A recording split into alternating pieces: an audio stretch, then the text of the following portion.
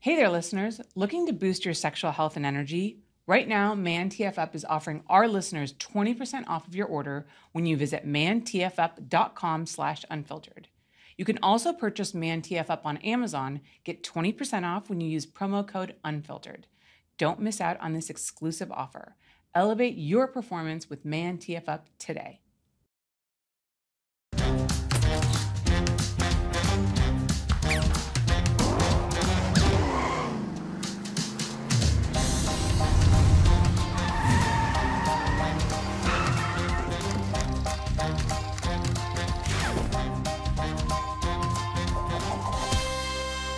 Hello, everybody. Welcome back to Holly Randall Unfiltered. Before I introduce my guest today, I want to give a shout out to my sponsors, Manscaped.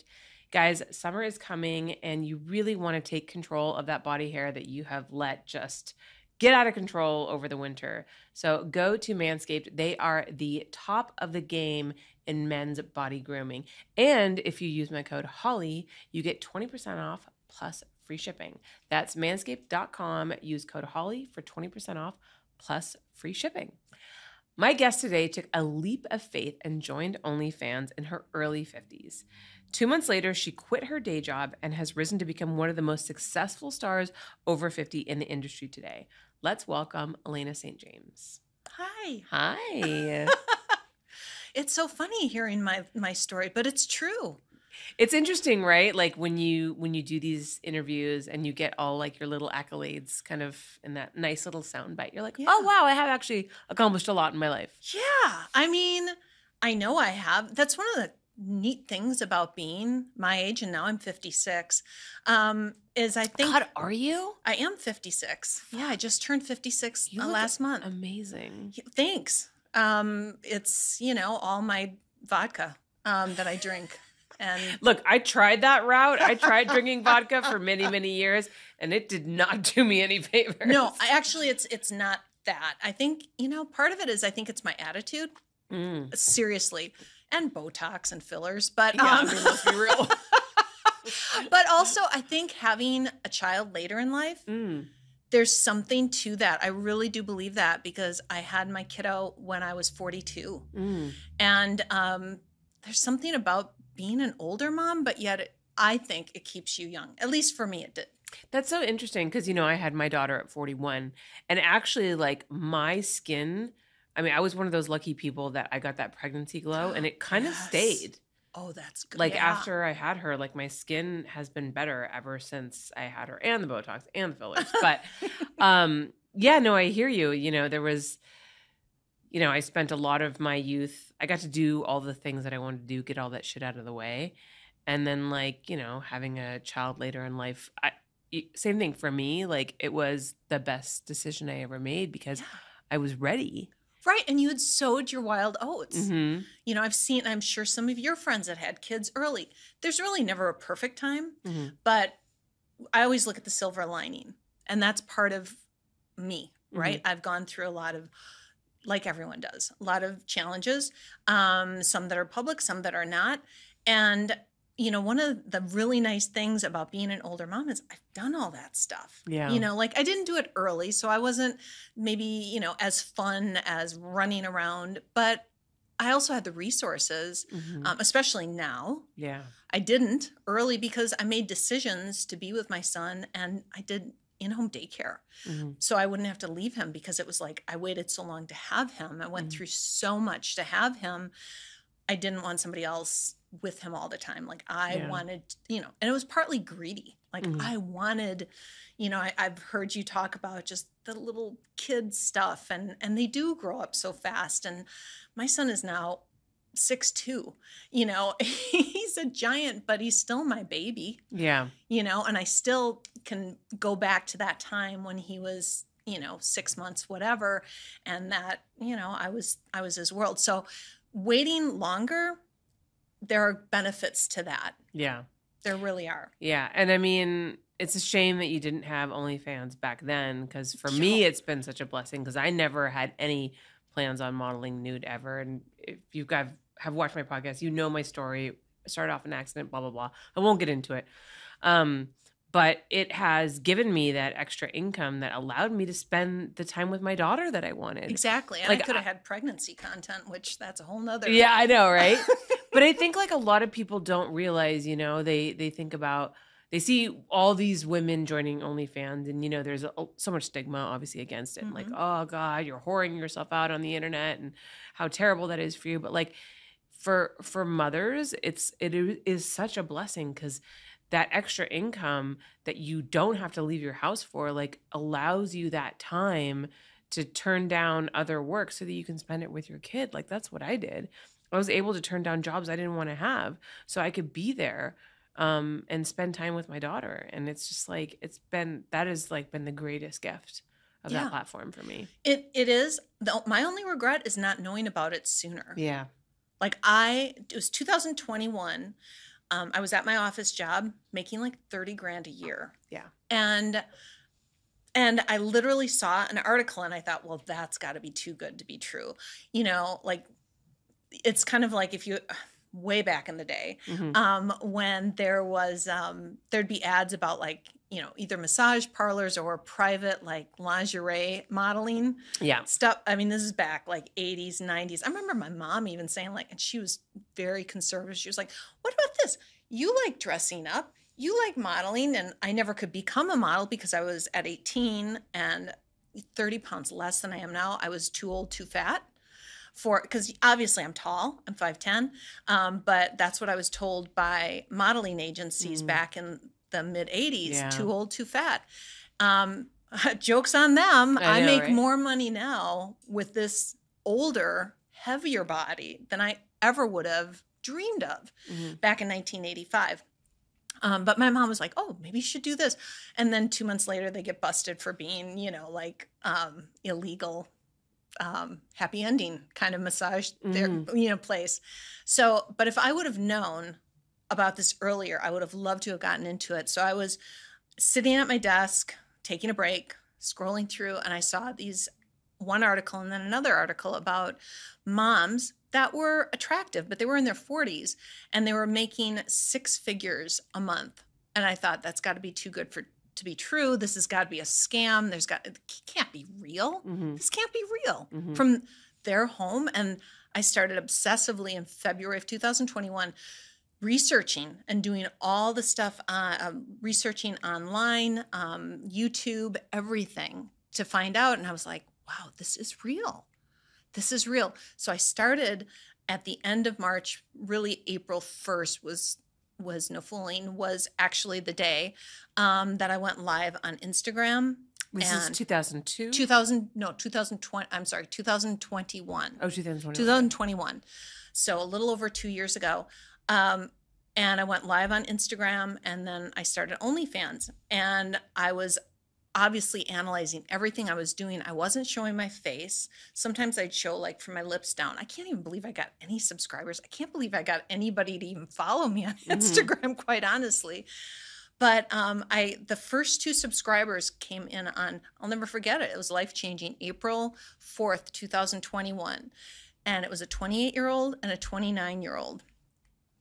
And I peppered them with questions. I was just like, really? Why are you here? Me? Why? And I hadn't even, you know, shown my face. Well, what I realized later is because then I showed my face to them, and I said, so should I like show my face? Absolutely, you should. And by the end of April of 2021, I had 10,000 followers on Instagram. And I think I had around 360 followers. So in a month, you had 10,000. And 10,000 on Instagram. And I had about 360 subscribers on OnlyFans. And I was working all the time. I was going to my 40-hour. I was a single mom. I call it solo because I totally had my son on my own. So it was all me. And I was doing all of this plus, you know, the fur kids that I've got, our little zoo.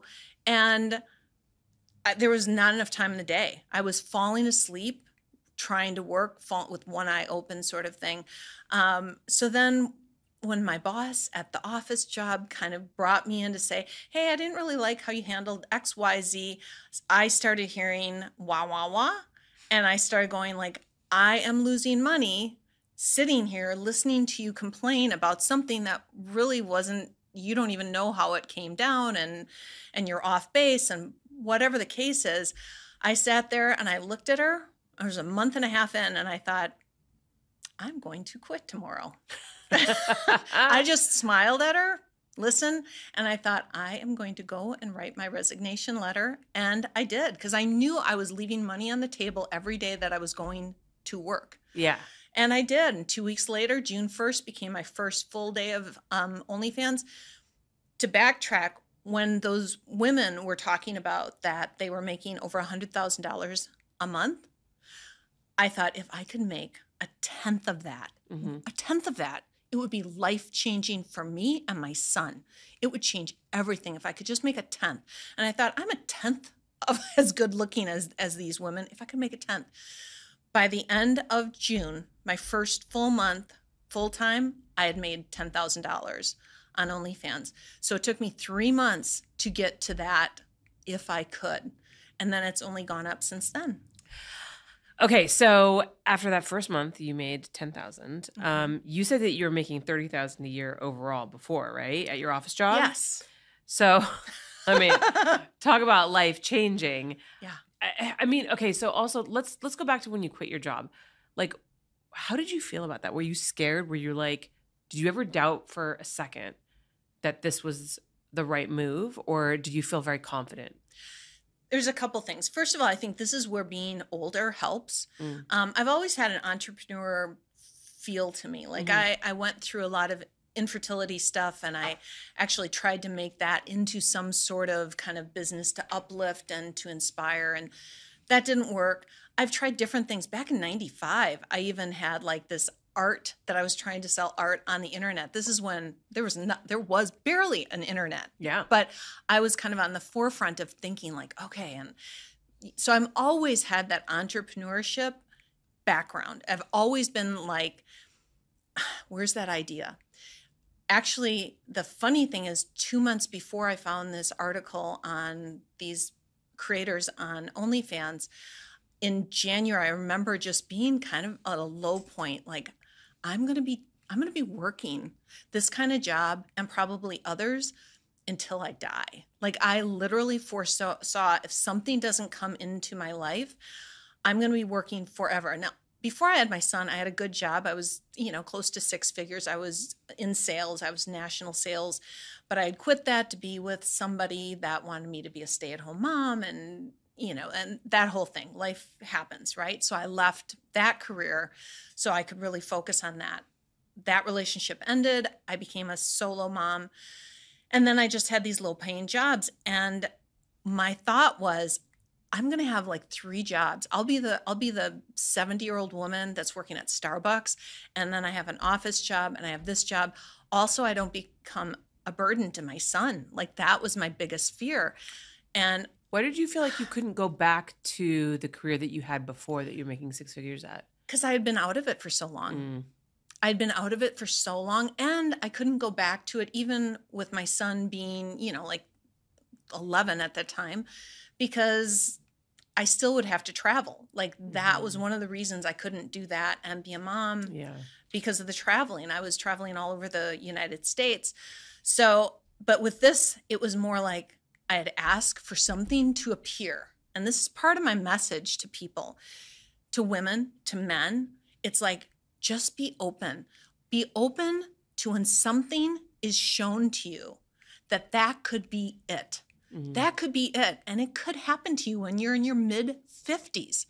It doesn't 40, 50, 55, 60. It doesn't mean you're going to be an OnlyFans creator. OnlyFans didn't exist 20 years ago. We don't know what's going to exist 20 years from now or 5 years from now, but something might appear. And if you feel it, like I felt it when I was reading their stories, and the more I looked into this, I had that tingly feeling, when you just feel like this is something.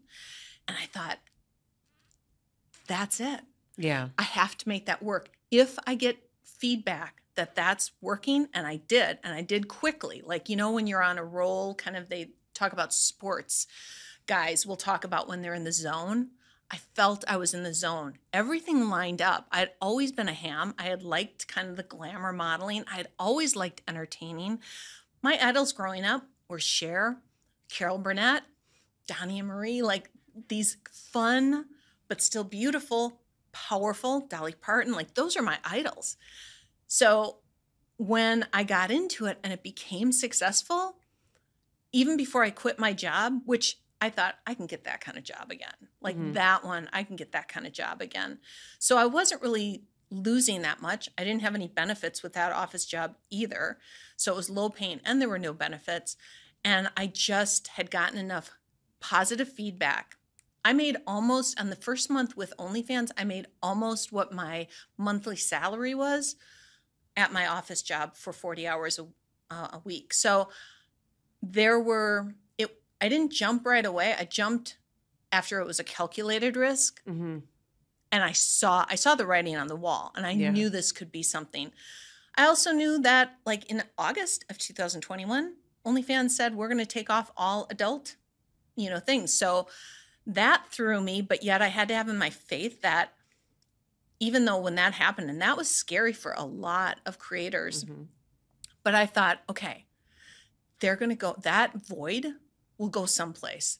If they said that all horny men have been eliminated from the world, now I'm in trouble. But a platform, there's still going to be an outlet for horny guys. So was the fact, so you talked about, getting into it because you enjoyed the idea of glamour, you like the idea of being fun. Did the fact that this was, it's adult work, right? Did that deter you at all? Or did you feel very comfortable with your sexuality and your body? Like, how did that aspect, which is a big aspect of it. It's huge. How did that play into your decision-making? Yeah, there's no going back. So there was a big, and really it was, how does this affect my current? How does this affect my son going forward? Those are all things that I had to think about. That was the biggest part of the risk.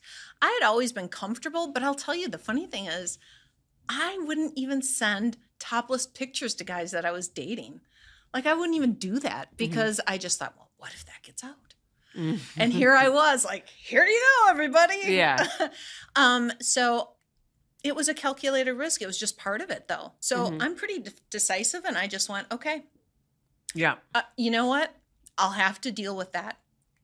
I might not be able to have other jobs in different areas ever again, but I'm old enough that, to me, I think it's different than if I was 25. If I was counseling somebody that was 25, I think I'd be a little bit more like, wow, you really have to think about this. For me, I was already 53. I had lived a life. Like, I could take it. Were you concerned about your son?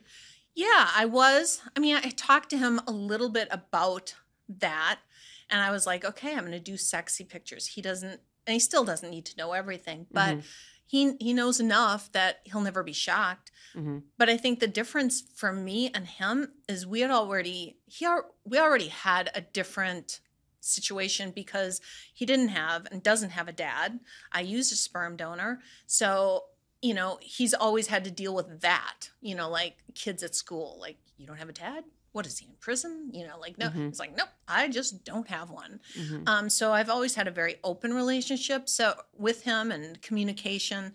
And I said, if this happens, there's a chance that kids at school could say mean things. And, what would you say? And and he was just like, basically, he said I would tell them off and say it's none of their business. Okay. So, yes, in a perfect world, would I be doing maybe something where I kept all my clothes on? Yeah, probably. But that's not the world that I was given. So this is what it is. Yeah. Yeah, no, this is true. So I want to talk a little bit about, you recently started to do boy-girl scenes for your OnlyFans. I did, which is so funny, by the way. Just that they're called boy girl. It's kind of, where did that start? Yeah, I don't know. And it's a part of like the sex work vernacular that's just so ingrained like in the brain, the brains of someone like me who's been in the industry for so long that I don't even think about it. But I had King Noir on the other day and he was like, yeah, why do we say boy girl? Like, that's weird. We shouldn't be using those words. You know what I mean? Because it insinuates like children. Right. It should be like man, woman. Yeah. And I was like, I don't know. Dude, chick even. I've literally like never thought about it. But yeah, I mean, you're not wrong about that. But okay, so scenes with men. How about that? Yes. Well, I was watching this podcast called Unfiltered. No, it wasn't. It wasn't all you, but you played. You can give me all the credit if you want. I'm not going to stop you. You played a huge part in this. You played a huge part. So obviously, you might be surprised to know that guys like watching OnlyFans girls have sex. I know, shocking, right? But obviously, I'd been asked forever for that. Now, I'd been single since 2020. Relationship ended, COVID. You know, he was a nice guy, smart guy, older, bad knees, bad back, which plays into what I'll get into later. But, you know, the last two guys I'd been with were older, professional, smart, funny, all good stuff, but they weren't porn stars by any means. And I hadn't dated. And one time I did try to go on a dating app, probably 2021 later into 2021, because I was just like, and that was more just like, I would like to have human companionship in that way. You know, I have all these guys lusting over me, and here I am. And somebody like said, oh, I had two guys that were like, I follow you on Instagram. And that was weird because the power dynamic then. Yeah. So I know in this vernacular, we call them civilians. It's a weird thing. Like, how do you're either going to get somebody that is going to not respect and or over sexualize what you do. And then that's going to be the focus. Cause I had that happen. Or, they're going to be a fan. That's not good. Mm-hmm. Like I understood all of a sudden why all of these celebrities only date other celebrities. Mm-hmm. I get it now. Mm-hmm. This little tiny microcosm of being a little bit famous has told me so much. And I've actually gotten a lot of empathy for celebrities because I get it. I get why they go out and, you know, they're not looking around a whole lot and things like that. I've never been recognized in public that I know of, but that's just one of those things. So I kept getting asked to do boy girl. And I was just like, well, I don't know where I would find that person. So I'm single and I'm not dating. And so I started begging an old boyfriend that I was still friends with. And he was like, I don't know. What if my kid finds out? What if my family finds out? And I'm just like, what if my back gives out? Right. What if my knee gives out? Oh, the whole thing. And he was just like, I don't know, maybe. But he kind of kept stringing me along.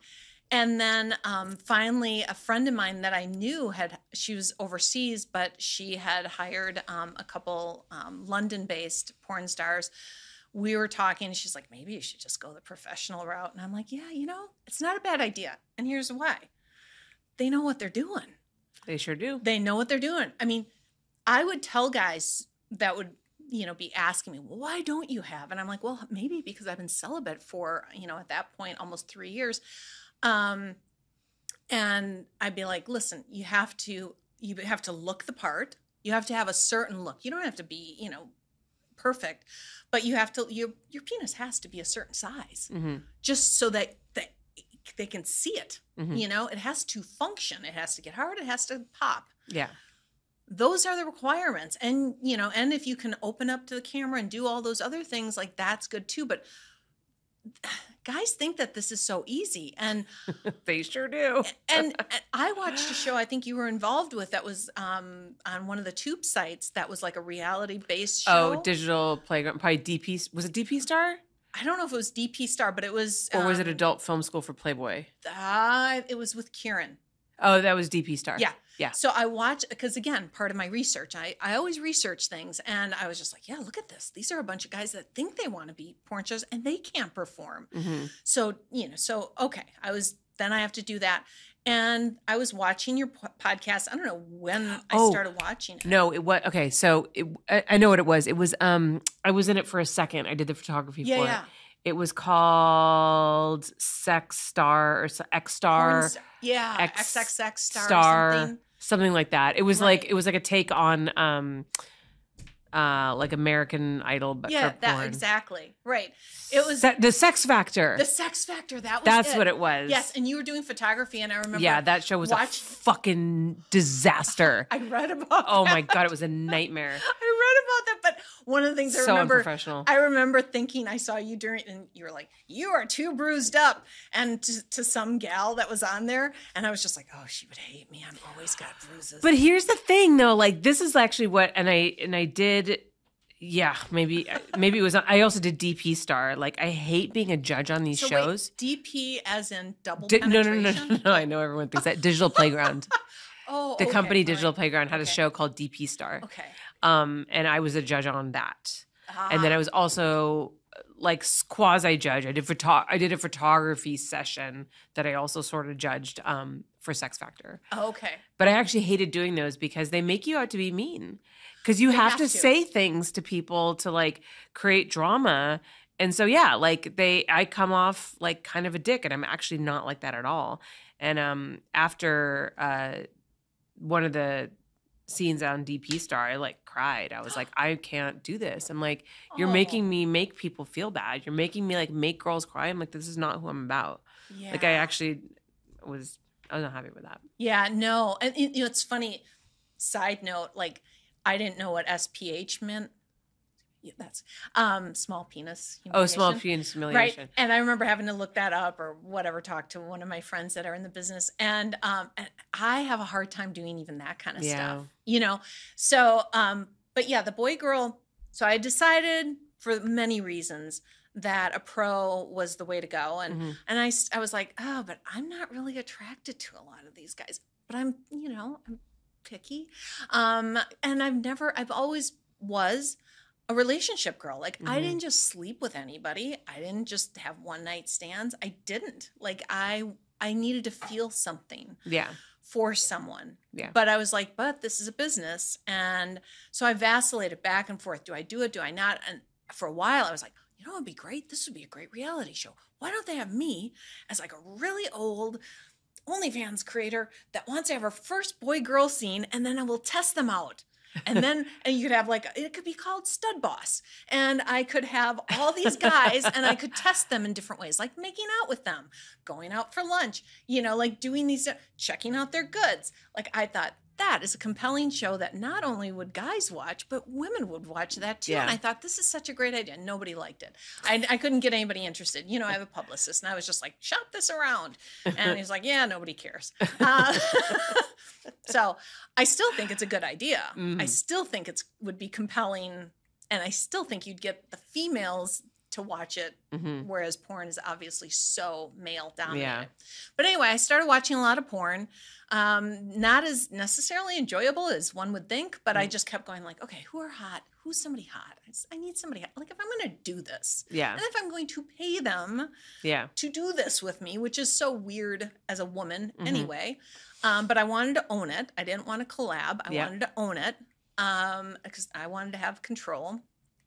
And I saw Ryan Driller, and I was just like, oh, Superman. Yeah, you know, he is handsome. And not only that, though, he's funny. Yeah, he's kind of like the Cary Grant of porn. You know, like he's super handsome. He's got the presence, but he's funny. Yeah, like he's charisma. Like he's got that. So I liked him, and you know, I saw some others, and then I saw a friend of mine had a huge crush on Lucas Frost. But yet she had no intention of filming with him. But she was like, oh my God, you should check him out. He's really hot. And I talked to somebody else that had filmed with him, who's also an OnlyFans creator. His name came up. So his name had come up a few times. So I watched, and then it was right around that time he had done your podcast. And you had said something to him, and it could have gone bad. Like he could have come off as a real jerk. It was in his hands, right? But you said something like, what happens if you're not attracted to somebody and you have to film with them? What if they're just, and he hesitated and you pushed him on it and you're like, you know, like say if they're really mean, if they're really being bitchy. And he was like, I find something that's good about them. I find something that I like about them. Maybe it's their smile, or, you know, that they're kind, or, you know, whatever. Like he came up, and I thought, that tells me he's a good guy. Like that tells me he's a good person, and that he's, you know, thoughtful. And that shed so much light. So I reached out to him. And now I will tell you, I reached out to a few other guys in the industry that I never heard back from. But he, he said, well, here's my scene rate, blah, blah, blah. And he was and I was fine with that. I was fine that he was very matter of fact, because this is a business. Yep. And that's fine. And I was like, that's fine. Because I think one of the things that porn guys don't understand is how much money OnlyFans girls make. I don't think they really understand it, or I think they think with their dicks. I think they look and go, oh, look at that hot one. But they don't look and go, as a business person, would they be like, what's her social media? What's her standing on OnlyFans? What's her fan count? Like, how is this business going to help me? Right? Like, I have a publicist. I knew that whoever's going to film with me is going to get a tremendous amount of publicity, because I'm going to push the heck out of it. So somebody that was thinking with that in their mind would have gone like, okay, this is a good business opportunity for me. I don't know if that figured into his decision or not. He agreed to it. He came out to the Midwest in the middle of winter when it was really cold. Poor thing. I mean, I was just like, wow. I was like, So he came out to you to film. Yeah. Oh, that's great. Both of them did. So he came out and it was cold. I mean, and he's from like California. You know, he's a California, but he was never complained. Although I was just like, I don't know. It might have even been sub-zero. It was really cold, but it's fine. And, I met him and I was nervous because, again, I'm just a regular person and he's a porn star and he has been with all the top talent, like all the top talent.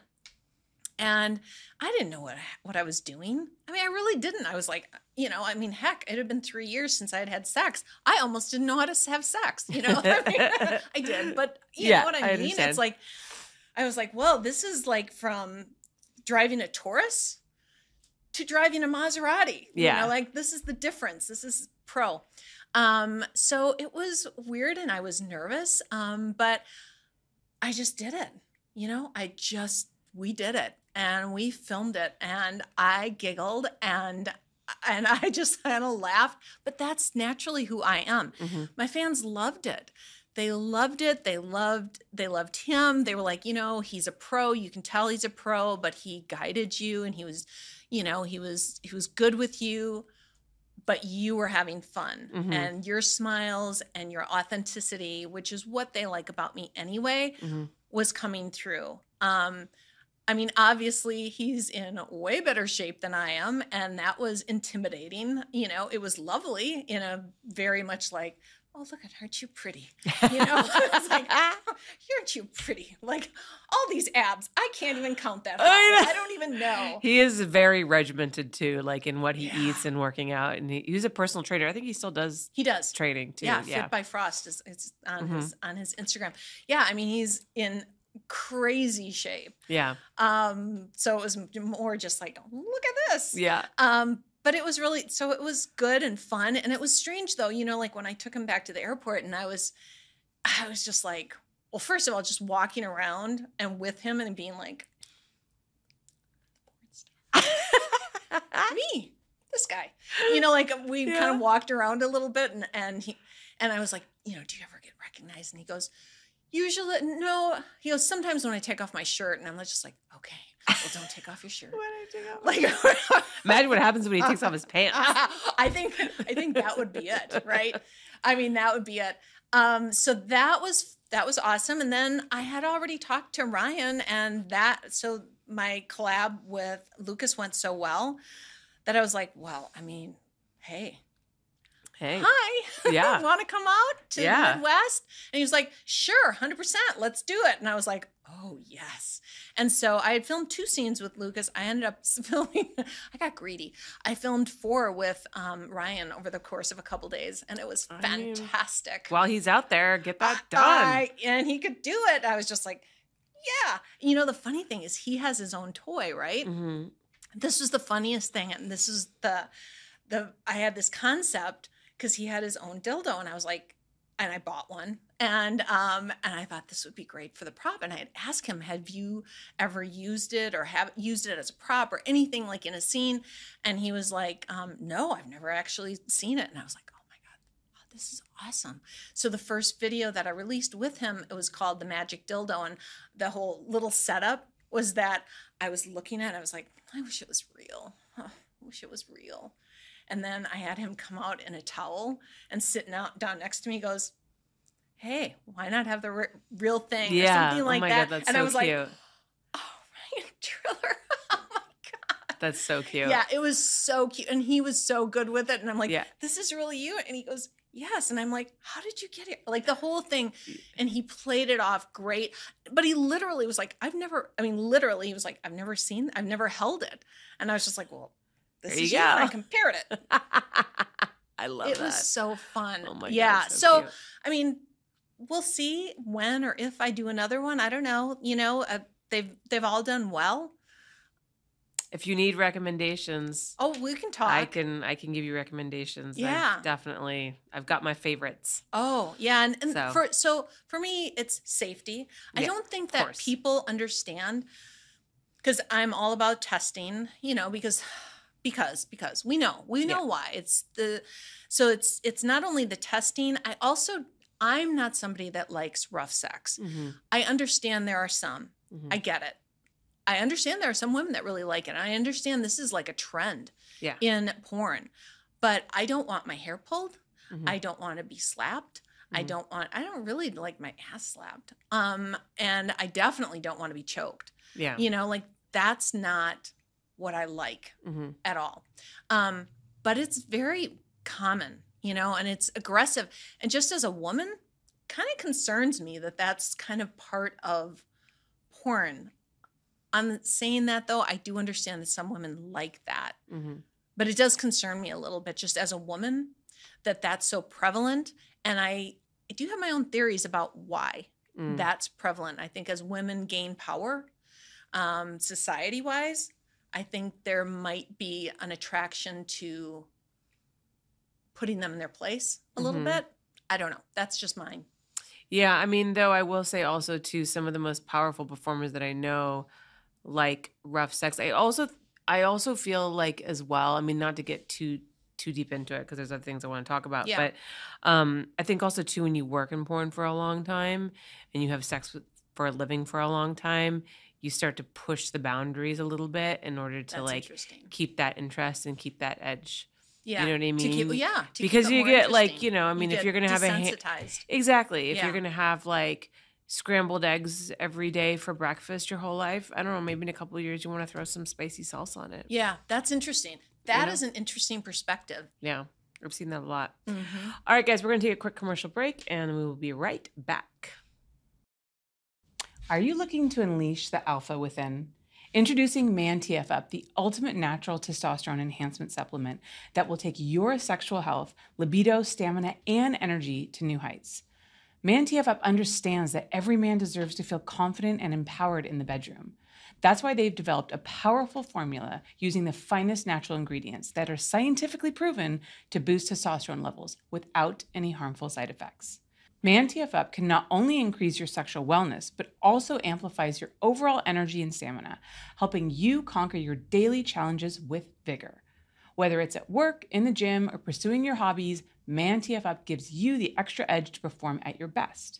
And here's the icing on the cake. Man TF Up is proudly made in the USA, adhering to the highest quality standards and rigorous manufacturing processes. You can trust that every bottle of Man TF Up is safe, reliable, and effective. Ready to level up your performance? Right now, Man TF Up is offering our listeners 20% off of your order when you visit mantfup.com/unfiltered. That's mantfup.com/unfiltered for 20% off. You can also purchase Man TF Up on Amazon. Get 20% off when you use promo code UNFILTERED. The links are in the episode's description. Don't settle for anything less than the best. Man TF Up and seize the moment. Hey guys, we are back. So, Elaina, you wrote in the Huffington Post that your mom always said that women become invisible to men after they turn 45 and that you always believed her. Now, you've proven that this isn't true. What has your experience with OnlyFans taught you about self-love and embracing your body and age? You know what? It has really taught me so much because I really did believe, again, living and growing up in the Midwest, I think it's even more reinforced that you just wear your Lands' End clothes. I love Lands' End. But, you just kind of wear your dowdy t-shirts and you get heavier and you don't wear, and I don't even wear that much makeup when I'm not on camera, but, and you just let yourself go. Right. And what this taught me, It's like you've served your purpose as a sexy woman you're not to right. have children, I think- create a family, and then right. like no when longer you're that's over no longer a 40, thing. I mean, that's what I was told. Like, you're over 40, you're just not a sexual person anymore. Mhm. It's done. You don't get noticed. Sorry. You don't get noticed by men. And I mean, the bottom line is obviously I got noticed by men and I got noticed by young men. I got noticed by most of my core demographic is between 20 and 40. That's most of my subscribers that have an older woman fantasy. So yeah, I mean, it was great. I knew that I'd be a niche somehow. But to find out that there was this huge older woman niche, that was the surprise. That was what was surprising. You can call it MILF, mature, whatever, but that there was this huge fantasy about it. And I provide a fantasy for these men that are younger. They're probably dating age-appropriate women. And that's cool with me too. Like, yes, do that. But that's what I'm here for. Mm-hmm. You can fantasize about an older woman. So what it really did is it was the age and it was also the body positivity that came out of this, because I like to eat and I don't like to work out. So those things, don't help, if you want a slim, trim, tight body, but my guys like that. Mm. Like, everything that I kind of disliked about my body for many years are what make guys love me. Like, they like my mom tummy. They like that I have cushion here. They like the love handles. They like the cellulite. They like that my boobs aren't perky. It is mind-boggling, but it's something that I want to share with so many people out there that are striving for perfection and be like, listen, there are women that are on OnlyFans that have gorgeous bodies, perfection. Like, I look at them and go, look at that. Look at that butt and the boobs and the face. And it's just gorgeous. And I'm making way more money than they are. What does that tell you? Yeah. Tells you authenticity, being genuine, attitude. It really works. And I don't know if that's the generation of the 20 and 30-year-olds. I'm not sure if there's more perfect girls out there than there are me out there. So just the rarity of that makes it special. But like, if anyone's thinking like, oh, I have cellulite. Oh, I have this, like, oh, no, I am the living example of why being perfect, it's so reverse, right? It's reverse of what we think it should be. Mm. But it actually makes you who you are. Like, those things about you, the stripes, tiger stripes, the everything of being a mom, that your body, I mean, it was renovated. My kid was almost 10 pounds. Wow. My body was renovated. But those things that changed in my body are what the guys love. When I've talked about getting like liposuction or a tummy tuck, usually if I mention that on my OnlyFans, they're like, don't you dare. Yeah. Don't you dare. Or they'll talk about like, oh yeah, well, put me over the edge. Like, when they're aroused and stuff, is when you showed your stomach. And I'm like, oh my God.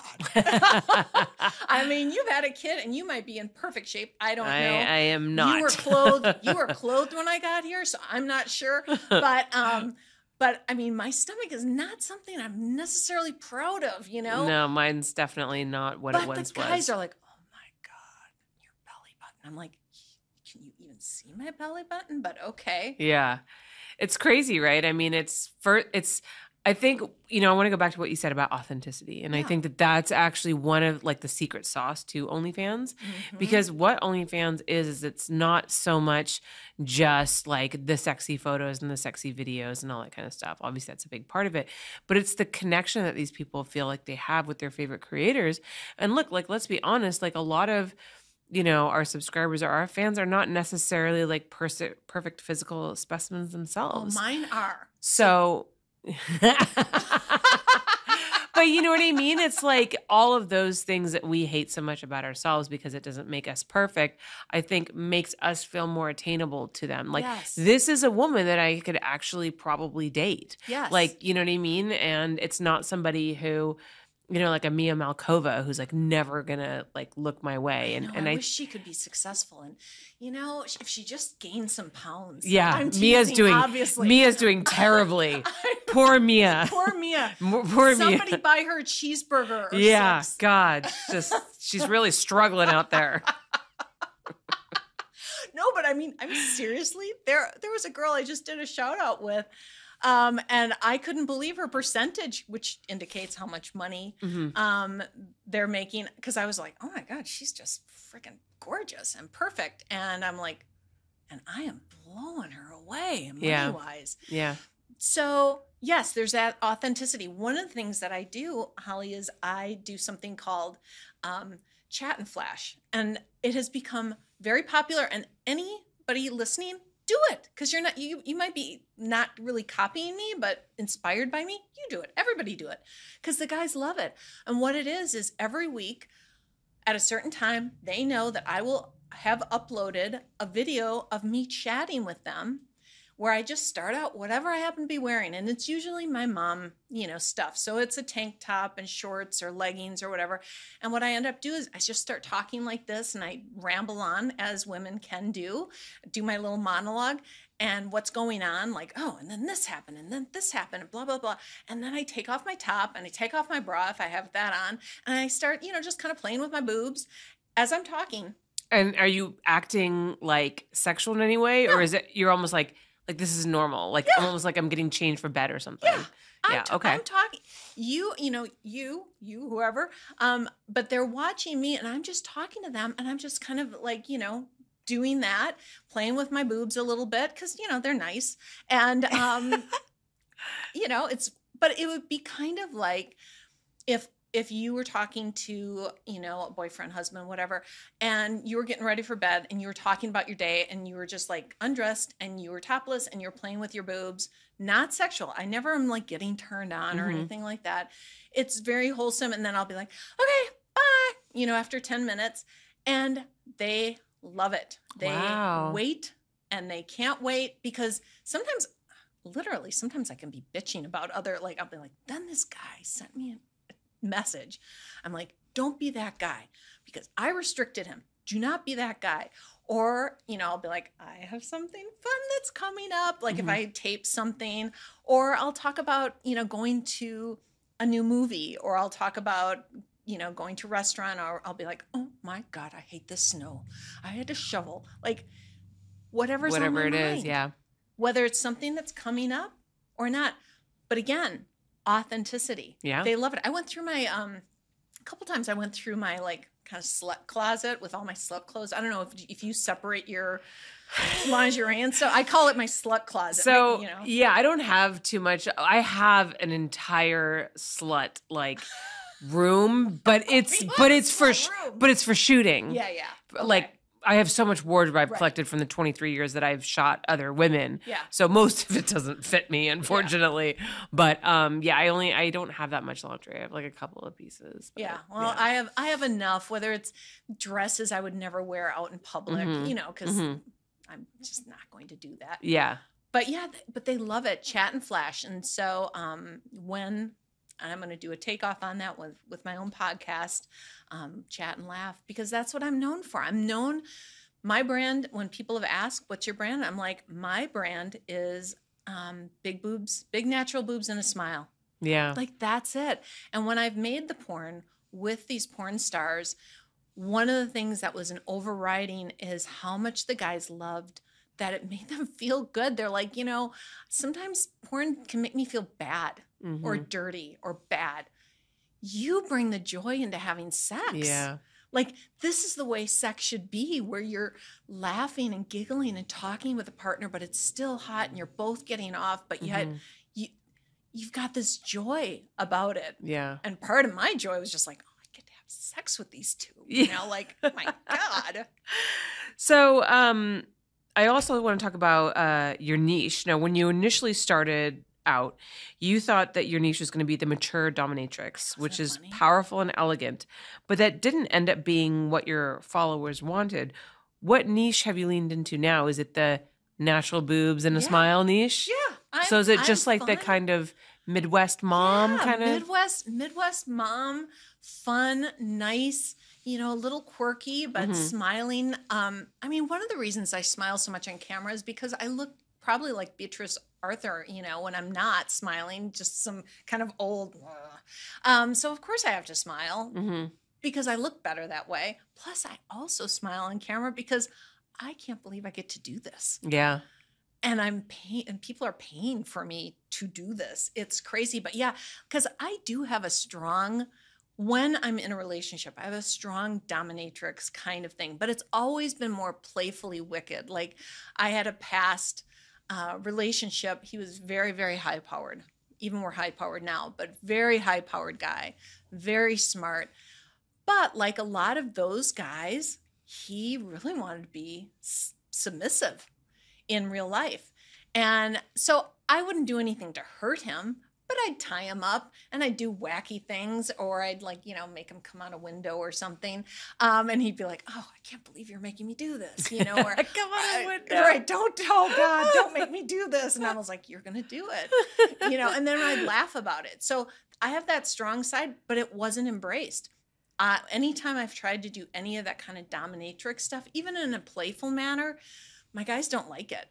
Some do, but I would say 99.9%, they like when I'm just more wholesome. They don't even like me with a lot of makeup. Like, I took pictures around my house one time where I was like, okay, I'll take pictures kind of doing the laundry. Hi, I'm naked in my house because I'm alone, having a Cheeto. I took a picture topless with a Cheeto or like a cup of coffee or something in my kitchen. Just like, okay, I'll take one here.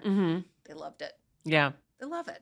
Yeah. Real, natural, attainable. Even though I'm not, because I'm online fantasy entertainment only. Right. But it's that fantasy that I'm just the mom next door, and I'm the nice, and I really am too, though. I'm that nice person that they would see at the grocery store that would thank them for opening the door for me. Do you have guys like confide in you about stuff about their personal life or ask you for advice with dating or anything like that? Like, do your conversations with your fans go beyond the sexual?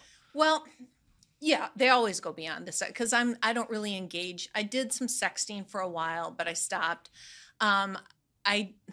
It's always a balance, and you have fans too. So it's always the balance, because what I've found that if I don't set a boundary, I can get guys that kind of fall in love. And it's that fine line of, I want them to like me and I like them, but there's a boundary. There's a boundary, yeah. This is a business for me, and they don't always like it when I remind them that this is a business, but I do. And if that loses me that's fine.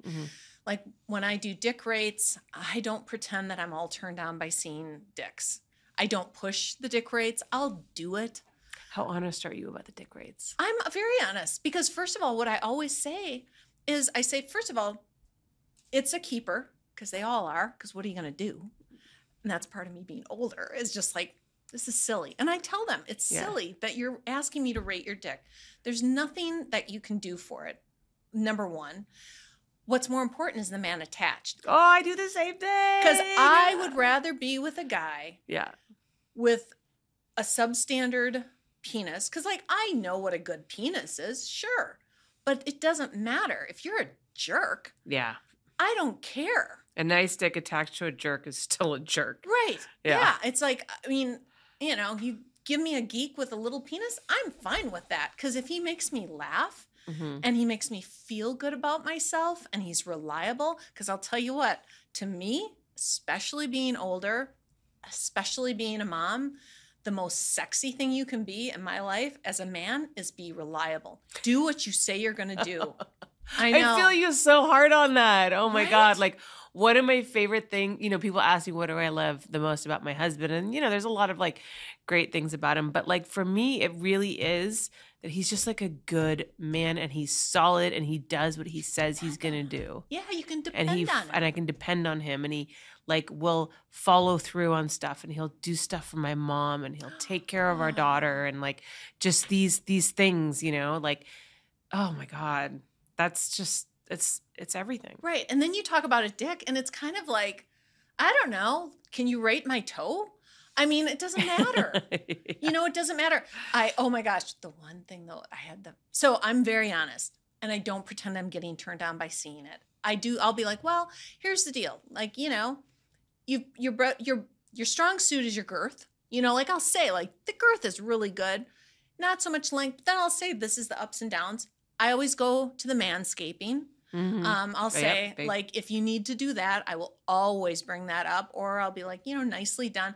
But as a woman, I don't know, you're a photographer, so maybe you do this too. I look at their surroundings. Oh my God, yes, 100%. I'll be like, you might want to pick that joint up a little bit. Like, I'll notice like dirty clothes or whatever. Yeah. And I tell guys this all the time, and it's so funny because I've had this conversation with so many other women who also do dick ratings. Yeah. Like, the environment is very important. Yeah. We look at that. If your room is a fucking mess, if it looks like you haven't done your laundry or like washed your bed sheets, I'm not even getting into that room for you to even be able to pull your dick out. I'm not seeing your dick. We're never going to get to that point. Right. So pick up your fucking room. Yeah.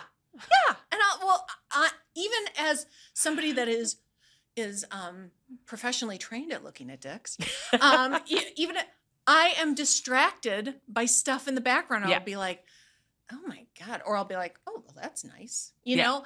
But, and the funny ones, how about the guys that just pull it out of whatever they're wearing? Yeah. Like they pull it out of their shorts or whatever. And it's just like, okay. Or they're on the toilet. Oh God. Why would you do that? Why? To us. Like, I know you're taking a shit, dude.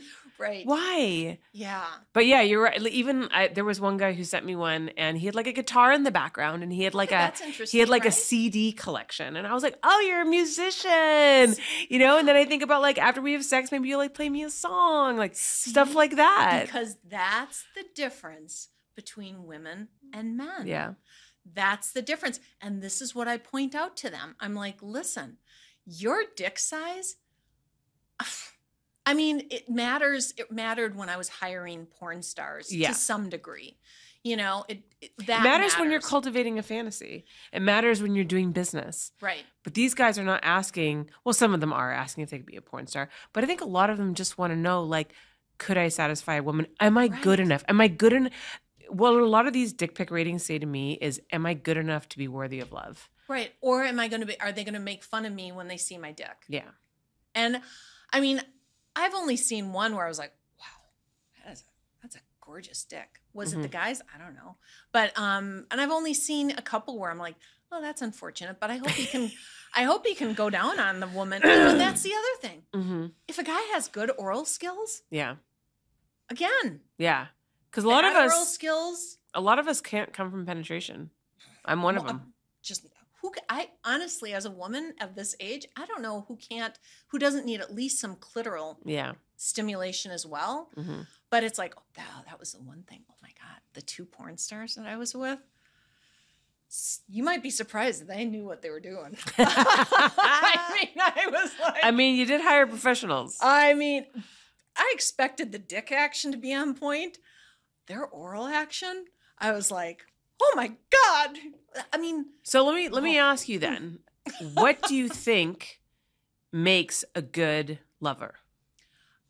It's attentiveness. And well, there's lover and then there's somebody that you're going to have sex with. I mean, both Ryan and Lucas are fantastic and they're good. Now, for me, a lover means that there's emotion, and that's somebody that I can have sex with and laugh with, and then we're going to eat ice cream in bed together. Like, and then there's feeling there, and he's saying things about me, and I'm saying things about him, and that this sounds really hokey, but I see that there's a future of some kind, but there's an emotional connection. Like, so that's lover. Having somebody to have sex with, I'm sorry, I just hit that again, it's being present. The better scenes that I had out of the 6 that I've filmed were when the person and I were just, the guy and I were just really in sync. And I could tell, we were in the zone and we were in it together. There wasn't this thing, and I've seen it in porn too, where the guy is a little bit checked out, I can tell that. And when you're in the scene, and I've talked to other porn performers, and we've talked about that too, but it's just being present, being present and being caring about the other person. I think that's a rule of life. Yeah. In all relationships. Yeah. So do you ever see yourself doing studio porn? Do you think you're only going to shoot for yourself for your OnlyFans? Only if Holly Randall would be the director, producer. No, I mean... There you go, people. I'm very specific. Maybe. I see it. You had mentioned Cherie. Is that pronounced? Cherie, yeah. And I'm a huge fan of hers. Her reading of her DMs. Yeah. I've told so many of my fans, like, you got to, because it's hilarious. Yeah, she's very funny. She's very funny. But she has talked about one of the reasons that she does studio work is for the advertising of her brand. That would be a reason. As a business person, it makes sense. That would be a reason for me to do studio work. What I would be worried about is not having the control that I do when I hire the male talent, that I have control about everything. And they're usually, they've been so lovely about, like, you just tell me what to do. And I'm like, I will. And I like that. That would be a little disconcerting, not being able to choose who I film with, because I am so sensitive to wanting to be with, whoever I want to be with. Right. I think that would be really disconcerting if they'd be like, and here's this guy. Yeah. I mean, you're going to be with. It depends on the brand that you work with. I mean, I can tell you for sure, like, I mean, for the last few years, I've only worked for MindGeek, and I've worked for MindGeek for like over a decade. I can tell you for sure that they would absolutely let you choose the male talent. They're really good about that. Other brands would probably... I mean, especially if they wanted you bad enough, they would let you do that for sure. I suppose, yeah. So Chris Hemsworth, in that case, would be my number one. You don't even have to have a big dick. It's okay, Chris. You can have a micro penis as long as you're good at oral. You know what? He doesn't even need to stick it in me. There you go. Chris Hemsworth? He can just can he just stand there and just oil his body up? Yeah. Oh, okay, that's all we need. No, I'd like him to touch me. Oh, okay. Oil your body up. Yeah, but we could just kiss. I'm not too choosy. No, but so yes, maybe. Like, it's something I haven't done. I'd be kind of curious. I am curious about it, especially, if they could light me and make sure that it's funny. I watch your podcast all the time, and I saw Julia Ann, and I felt for her because she's younger than me. But not a tremendous amount. But she was talking about, like, that she's not doing boy-girl stuff. And she's like, because when you're with a guy, they're just like, pound, pound, pound, and your body is going in all different ways. And I was like, I hear ya. Yeah. I hear that. Yeah, no, I get it too. I get that. So I totally understand. And I love, by the way, I love that you have a wide variety of talent, male, female, but older and younger. Like, the older talent, it's almost like I want to write notes because they have such interesting life perspectives that they can offer. And it's always interesting too when you have, like, real moms, because one of the problems with working for a studio would be like, well, okay, how does this affect my kid? Not in the stigma part of just practicality. Like, where's my kid go? Yeah. You know, like right now I'm here. Thankfully, I have a friend and he's having a blast. I'm sure he's not like, oh, my mom. You know, he's probably having a blast with all their kids and stuff. But it's a consideration. Yeah. I can't just flit off to LA or Miami or Las Vegas to shoot a scene. Yeah. You know, and even when I'm gone, it's just like, you know, you're a mom. And to be that far away from your kid. I grew up and I was an adult like when 9/11 happened, right? So for me to think about being too far away from my kiddo, and if something happened, Yeah. like I would crawl on my hands and knees to get to him. Yeah.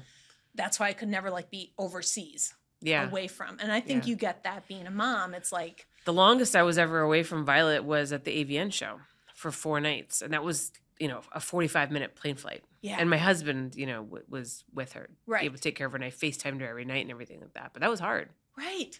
I mean, and my kid's older, and he's like, you know, you're overprotective. And I'm like, I know, but I am. Yeah. And I accept that. And I'm okay with that. Yeah. Yeah. So studio work.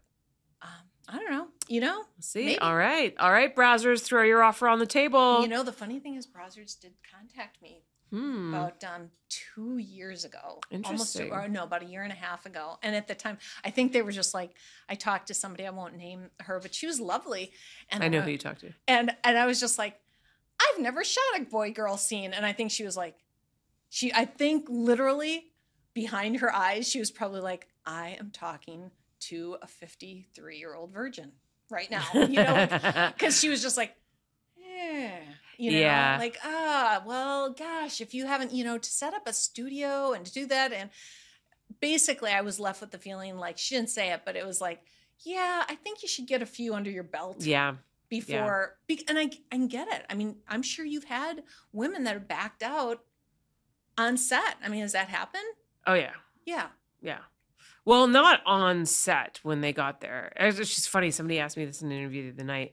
The only time that I can recall that a woman literally like backed out of the scene and I had to send her home on set that day was for Playboy. Just for Playboy? For Playboy, because she didn't know she had to get naked. And I was kind of like, there's literally nothing. Because remember when Playboy did that announcement that like we're no longer shooting nudity? No. I don't okay, so they that. had this bit. This is before Hef died. You know, they were like the magazine was dying. Okay. They're like, okay, we're no longer shooting nudity. Made huge headlines because it's like that's what Playboy is, right? So this girl had obviously seen those headlines, but of course, when they changed their mind and went back to nudity, that story didn't make headlines. So a lot of people for a while thought that Playboy was still only non-nude, and she was one of those people. So she set up this shoot. She flew out from San Francisco and she's in the makeup chair. And I'm like talking to her about the shoot. And she's like, oh, wait, no, I didn't think I had to get naked. I'm like, girl, where do you think you are? This isn't a JCPenney ad. Oh my God. So you became like a cigar chomping, like casting card. I was like, listen, lady, if you're going to take your clothes off, you're going to have to go home. No, I was just like, I can't. I mean, obviously I called them. I'm like, she doesn't want to take her clothes off. They're like, well, we can't shoot her. Like, what are we going to do with the content? I'm like, I don't know. So, I mean, we had paid for her to fly out and stuff, so she didn't lose any money out of it. I think we might have even paid her a kill fee. I don't remember. It wasn't up to me. A kill fee? What's that? A kill fee is when you cancel the scene, but you still pay the people like something. Okay. So a lot of times a kill fee will be like if the shoot's canceled the morning of or the night before, something like that. It's like, you know, and you can't rebook a scene or whatever. So that's a kill fee. That's the other thing I love about your podcast is I learn the vernacular to the porn world. And I'm always like, okay. I love that. So yeah, that was literally the only time. I was like, well, like, I mean, someone's got to get naked around here. It ain't going to be me. That's crazy. Cause I would think that you would have that more often because like it's kind of like going on an amusement ride that until you're like right there, you know, you step there and you go, oh, this is scary, you know, and some people do back out and they do stop. So I will surprised it doesn't say happen more often. I will say that I generally don't like to shoot new talent that Okay. have never So done that's scenes before. That's probably part of it. I usually don't because, I want to work with experienced people. Or if I'm shooting new talent, they've usually already done a handful of other scenes with other companies because they've come through an agency or something like that. I'm sure there's been a couple of times that I've shot somebody's first, but usually they've been in the industry for a bit. They've at least done solo. Maybe they've done girl, and now this is their first boy-girl. Yeah. Do you see that that this industry is getting more friendly to, because it seems still pretty like young age. Do you see that mainstream porn is getting more friendly to older since MILF is such a huge category? 100%. I mean, did you see that Vixen just launched an entire new I saw brand, the Milfy? She's Milfy. Yeah. Yeah. I mean, they're all pretty young, even though they're still MILFs. They're not over 50, So It's true. It is true. Like the MILF age in porn, sometimes I've joked about it. It's just like, how big are your lip fillers? Because I've shot 26-year-olds as like a MILF or a stepmom. Yeah, and then I think, because like they just look older. Am I being coming up from the crypt? Because like I'm 56. If that is a MILF, and I get it, they can be a mom. Like I get that, but I think. And I've talked to a friend of mine who's in mainstream porn. I won't mention her, but you should have her on a show. I'll talk to you about that later. And she's younger, but she's already, in the MILF category. Yeah. And we've talked about it, and we've both been like, yeah, why can't you just be an older woman? Like, why isn't there some acronym for older woman? And I'm not ready to be a GILF yet, although that's coming. Like I get it. And but I'd like to be 60 at least. I'm kind of thinking 60 is where maybe retirement, like 62, when I can get on Medicare. Maybe then I go. As soon as you can get your pension, you'll do the GILF porn. I think there should be that. And then I'm okay with that. But that's maybe somebody should start a website called like Pension Pussy or something like that. Ooh, well, maybe you should, because you just came up with it. I don't know though. Pensions aren't as big as they were like 10, 20 years ago. Well, that's why they have to do porn. Yeah, well, that's true. But I mean, would I want to do it? I don't know. One of the things I do think about though, Holly, and I think, first of all, in this town where you're at here, they have an senior living for old retired actors and stuff. Did you know that? Yes, in Calabasas. Yeah, it's somewhere right where I know. I think I know exactly where it is. Like it's for retired like entertainer, people from the Yeah. And I'm like, and I've talked to my friend Danny about this, and I'm like, and it's Danny Jones is my good real friend, and we're like, we should have a retirement home for like OnlyFans and porn stars. But then you have to make like a reality show out of it, and a whole like porn reality show. Fine. Are you kidding me? That's actually that's a great script idea. Can you It's a retirement community for porn stars. It's Golden Girls. But they can't stop fucking each other. Well, Golden Shower Girls. No, we're not doing anyone. No. Come on! No. I thought you were a visionary. No, that's what Depends are for. No, but we've already talked about this. I have told her, and I've told other people, listen, when I am in the retirement home and I'm starting to lose it and I'm 80, I'm going to be having my Ryan and Lucas videos on a big screen TV on a loop. And I'll be like, oh my God, look at that. Look at that. And the CNAs, like the nurses are going to come in and they're going to be like, oh, hey, Miss Elaina, who have you got on today? And I'll be like, that was Lucas. Isn't he cute? That's Ryan. And they'll be like, oh, yeah, he was Superman's porn Superman. And I'll be like, yes. And they'll be like, this is such a weird place. But wouldn't that be great? A retirement home for porn stars? I love it. And we wouldn't have to hide. There'd be no stigma. There'd be no shame. It's the ultimate utopia.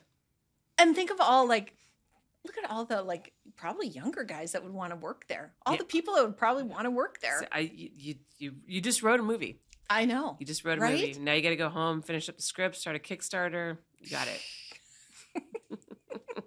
Why not? I mean, we're still vital. I mean, I'm 56, but I still feel like sometimes, that I'm in this business, that I'm so much older, but why not? Yeah.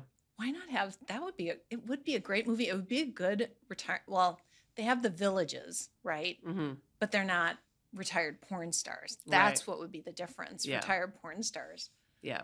That'd be awesome. Well, I feel like if anyone can make it happen, it's you. Or you.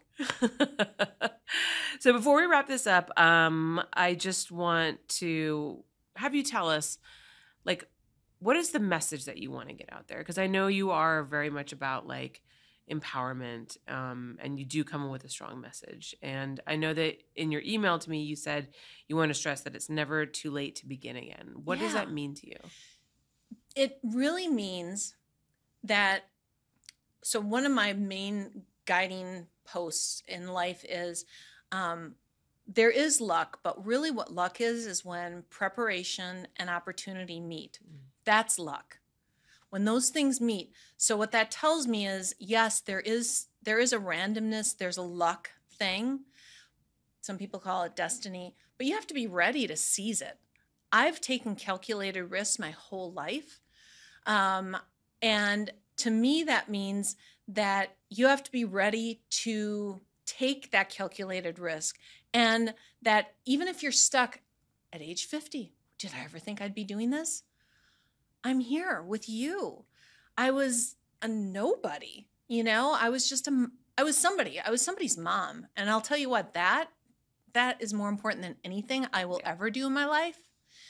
And it was one of the reasons I do what I do, as we've talked about.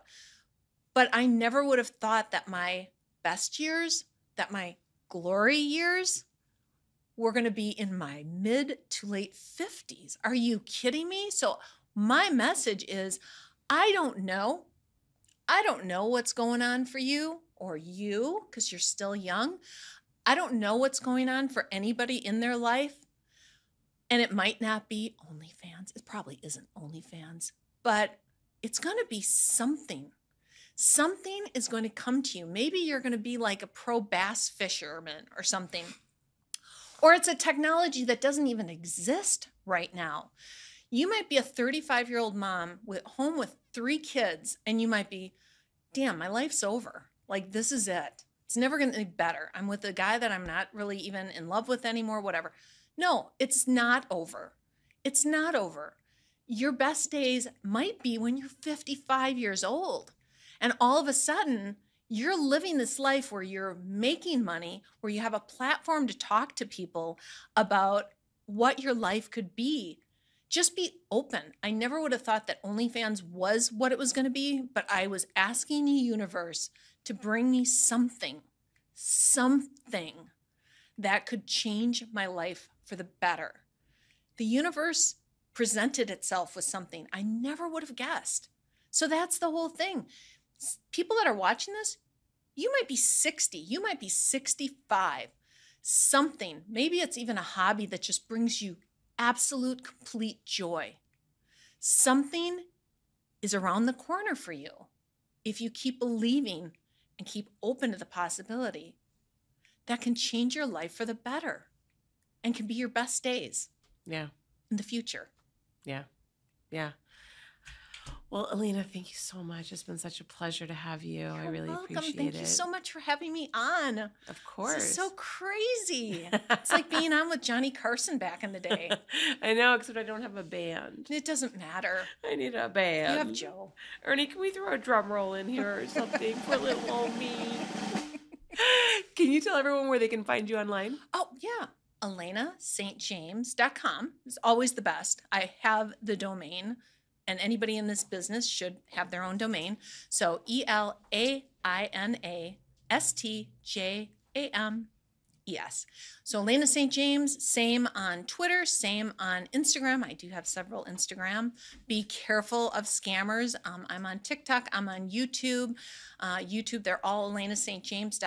Elaina St. James. My TikTok is Elaina_St. James. I'm sure they'll pull that from me soon, so I probably won't exist on TikTok soon, but I do now. I have been saying that for a long time, yet I am still on TikTok, and you can find me there at Holly Randall Unfiltered. And like Elaina said, go to hollylinks.com to find links to all of my profiles, because that is the easiest way to find me.